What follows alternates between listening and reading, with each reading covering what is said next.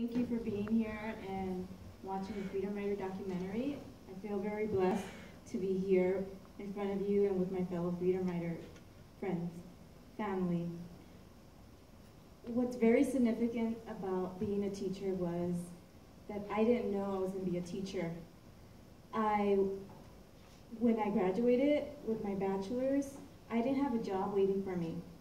I applied for different jobs, and I just came into the instructional assistant at a high school. However, it was a different type of instructional assistant.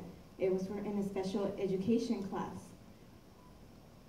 I had many different stereotypes about special ed needs students that I was actually scared and didn't know what to expect to walk in the class and help out these students who to be honest, I have these stereotypes. But when I walked into that class, my stereotypes disappeared. They disappeared because I saw faces that reminded me of my fellow Freedom Rider friends, family, Tiffany, Lisa, Trayvon, and what I saw was something different too. I noticed that the teacher was not teaching how Aaron taught me. And because of that, I felt I need to do something.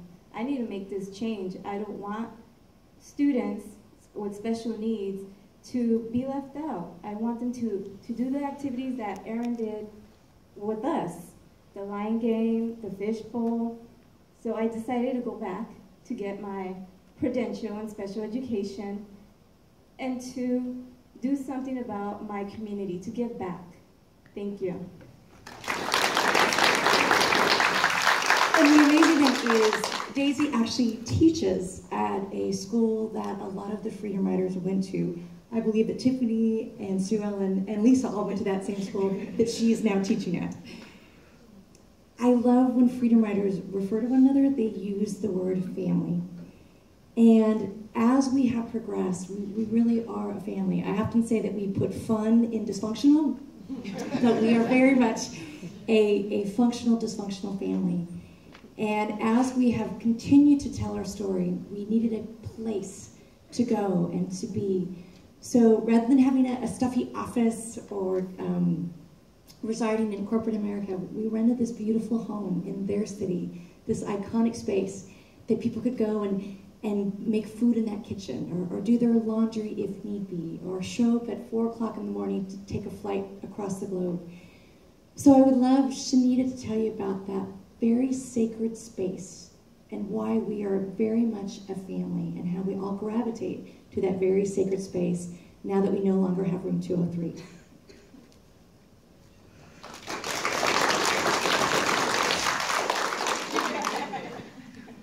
Well, the significance of the Freedom Riders Foundation being an actual home is simple. It's our home. Think about it like this. The definition of home is a place where one lives permanently. That's whether you're a family member or whatnot, right? It still makes it a home.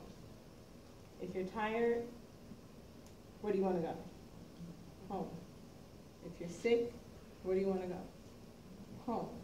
If you want to get away from everybody else, you go home.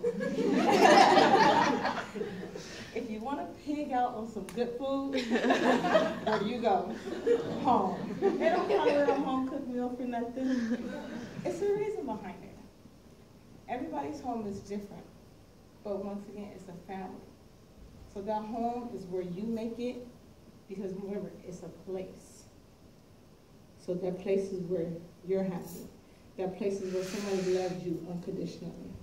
That place is where somebody is going to be willing to give you a hug without you having to ask for it, because they know you, they understand you.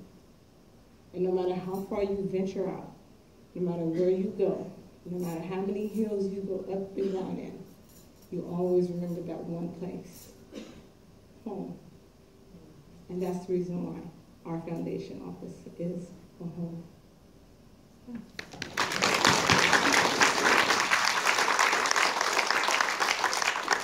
I could listen to her all day. I feel like I'm in church. I would be like, cheer fingers and like belt out a hallelujah.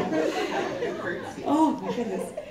speaking of home, we had a gathering on Saturday to go over what we should pack and what we should wear, and Shanita brought her children on Saturday, and there's the most amazing, I have a dog who was captured on Caesar Milan because he's very naughty, and he came to our office and did a show with all the Freedomers in tow, and my dog is about 130 pounds, and her little baby rode him like he was a pony, and Bo loved it, and it was home. He stole some pizza, he stole some muffins, but he had that little baby on him, and he rode that little baby around the backyard. It's crazy. It's crazy where we are. But what I love about this next generation of Freedomers is they have kids. And those kids go to school, and there's this legacy. There's a book in a library. There's a teacher who may or may not know their story from a feature film. So I'd love Lisa to talk about what it's like for her to bring her boys. Her boys are a little bit bigger than that baby. They can't ride Bo around the backyard. But they are these gentle giants. They are these gentle giants, and I have to share a story with Lisa. A few years ago, I went out and bought her son a book. He still carries that book. A middle school boy. It's not sexy. It wasn't, something I would traditionally give a kid, but I just knew that her son would love that book. And he carried it around with him like it was a Cartier watch. A book. Again and again and again. So I want her to come and talk about those boys and how proud we are of that space that they get to come to and be who they are.